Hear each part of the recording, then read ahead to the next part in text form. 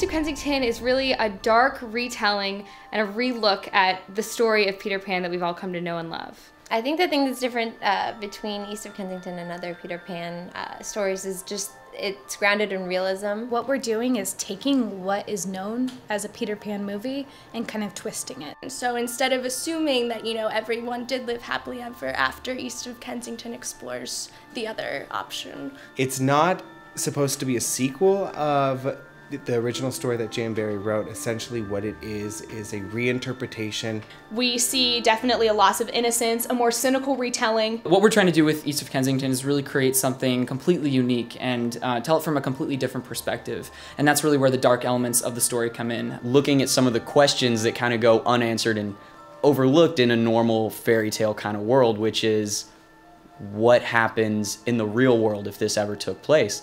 A lot of people know the Disney version of Peter Pan. We really wanted to stay as true to J.M. Barrie's original character as we possibly could. It's not designed to tear and eat away at the core of what is Peter Pan, but to really accentuate elements that J.M. Barrie instilled in his story that maybe people have turned a blind eye to. It's not just a retelling of a story, it's a reimagining of what that story means. Peter goes back to London in search of Wendy. He returns in selfish reasons to bring back a person that he basically abandoned.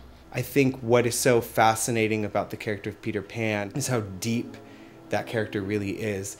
He wants to never grow up, not just because it's the fun thing to do, but because it is the worst thing that could ever happen to him. You know, it could be the beginning of something totally new with the entire Peter Pan genre and style. I feel like because East of Kensington is taking this new approach to the Peter story, I feel like because we're reintroducing this to the audience, this is something that the audience is going to be interested and intrigued in and want to find out, you know, why are things different in this story? Why did the filmmakers decide to take this new approach? Just from a production design standpoint, we are really pumped about getting to basically build these locations, build these sets in these places. And some of these, you know, locations like the nursery and the home underground are very iconic, and be able to approach it with our own ideas and our kind of our own style. Things are bleak, things are very dark, desaturated, and very grimy, grungy, realistic, and which is very jarring when halfway before that in the film we see Neverland, which is very beautiful. Well, East of Kensington is a very visual effects heavy film. You know, we have to create the London skyline from nothing, and we have a CGI character in Tinkerbell. Having a producing mentality when creating this project, it was very important to me that we didn't bite off more than we could chew. We don't cut corners. We stay very well communicated within all of our departments. From casting to production value to visual effects, every aspect of this production we want to get to the highest level we possibly can, and we really are striving for excellence in all fields. Everyone's here because they want to tell the story, because, you know, they connect with the story, they believe in the story, or the story does something for them. We're all so committed and so dedicated in really making this happen. I think that's really what's going to propel the film forward and make it really successful. This isn't a film that we just created spur of the moment. This is a movie that we literally have been waiting 2 years to make.